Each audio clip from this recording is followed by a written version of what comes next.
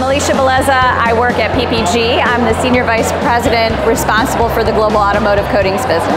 It is fabulous to see so many women in what has traditionally been a male-dominated industry, to see so many people who are here to support each other and to learn from everybody's experiences. Today it's about thinking about the future of our industry, how it's changing and how that's going to create opportunities for women as we go along the journey here in terms of electrification and transformation of the automotive space.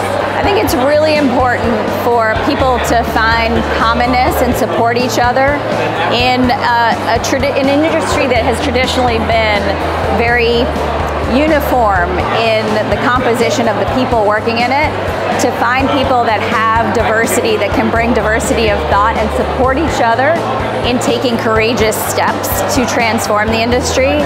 This forum is a great opportunity for exchange of thought, support of creative approaches, collaboration and engagement.